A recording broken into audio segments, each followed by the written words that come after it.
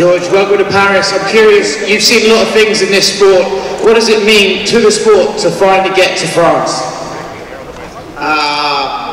Man, I wish I would have been able to fight in Paris. Unfortunately, the sport was illegal at the time, but I'm glad to be here. I'm glad to be here today and witness the first show in France.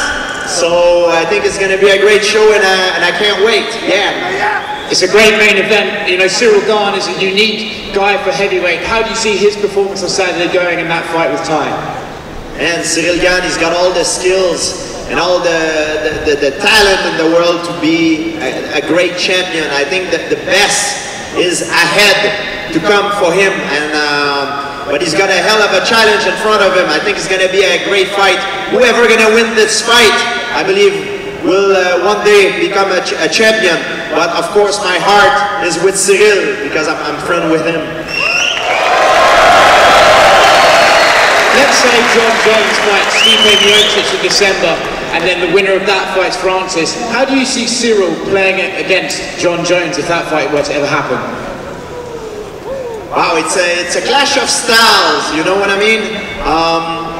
John Jones is known like to be the best in the sport, you know. So, but he never fought at heavyweight. It will be interesting how he will adapt to heavyweight.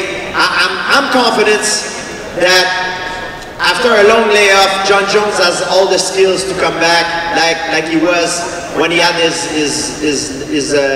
reign at light heavyweight.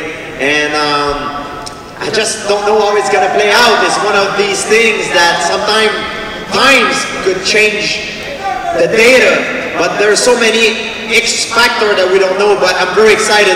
It's a great time to be a UFC fan, especially when I look at what is going on in the heavyweight division. George, just over here. Yes, please. Just here.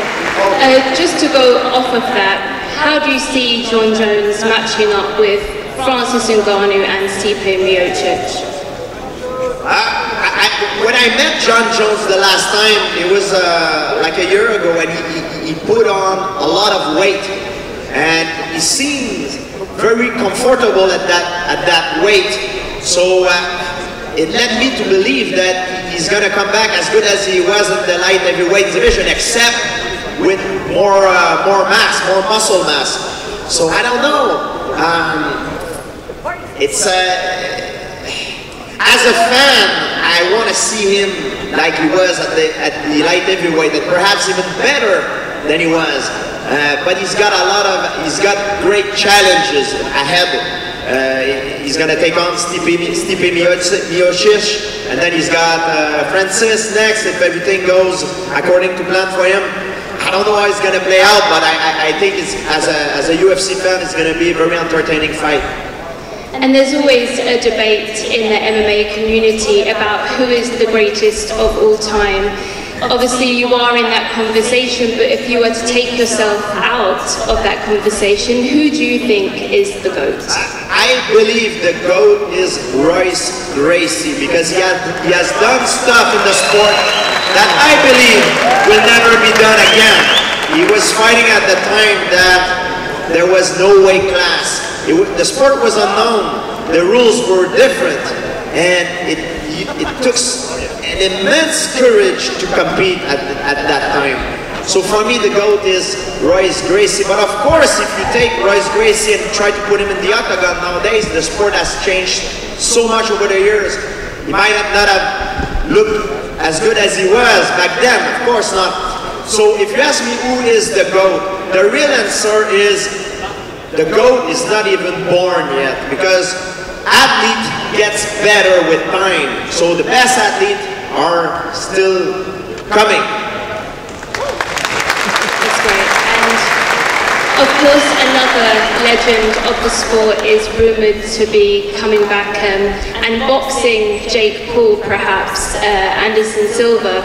If that does happen, how do you think he does against Jake Paul?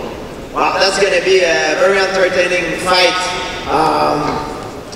There's so much X factor for that fight. You know, you got Jake Paul that after every fight he gets so much better. he's improving at a crazy rate, you know. And you got Anderson Silva on the other side, who's a legend, you know, and he did an incredible performance against Chavez that nobody was expecting him to win. So it's very difficult to make a prediction on this one.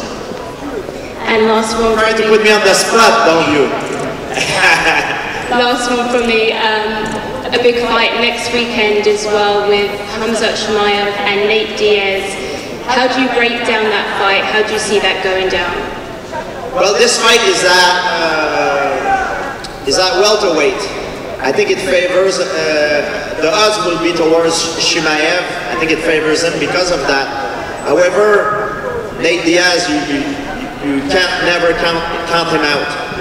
He's very well-rounded, he's very durable, and it will take a lot to try to put him away. And Khamzat, it's going to be a tough challenge because he only went to the distance in his last fight, I believe. So, and I think he grew incredibly from that fight. He learns a lot. So I think we're going to see a better version of Khamzat, still better than what he was. So it's going to be an interesting fight. But if I would have to bet on that fight, of course, I would have to go with the odds and favor Khamzat Chimaev. Right here. Yes, please. So, what do you think that Nate Diaz's legacy stands after this last fight? Nate Diaz did a great performance when he fought Leon Edwards. He was losing the fight, but he finished very strong. He rocked Leon Edwards, and he had a very strong finish. And it proves us once again that it's never over until it's over, you know, and anything can happen. And then we saw what happened the other last weekend. Leon Edwards was losing the fight, but he did a beautiful setup with a high kick and won the welterweight title. So anything can happen in this game. Can you tell us how you reacted when Leon knocked him out? And how do you think the rematch will eventually happen? That's what makes the beauty of the sport, sort of. I mean, if you're on the side of the winner, of course, because everything can happen. It would be boring if we would always know who would win. And I don't think it, like in any other sport, fighting is no different. In football, it's not the best team that wins the game. It's the team that play the best the night of the game that will win the game. Fighting is no different. It's not the best fighter that wins the fight. It's the fighter that fight the best. And that night, Kamaru was winning the fight, but he made a crucial mistake that is unforgettable at this level. He zigged when he should have zagged, and credit to Leon Edwards, he did a beautiful setup. That was amazing, and he won the world title. And now they're gonna have a rematch, hopefully, and we'll see. You know, but things change. You never fight the same fighter twice. You can fight the same name twice, but you never fight the same fighter twice. Every fight leaves a scar. It could be for the best or for the worst. And after a loss, very often, we see fighters that a loss can affect their confidence. And a confidence is very important for a fighter because you can have all the skills in the world, but if you don't have confidence, it's like someone who has a lot of money in his bank account but no way of accessing it. So for the magic to happen, you need the skills and the confidence. So we'll see how mentally strong is Kamaru Usman, and if he comes back and wins the title, I think he will add up to his legacy even more. So, but it's going to be a hell of a fight, a hell of a challenge. Last question from me. What do you miss the most as a retired fighter?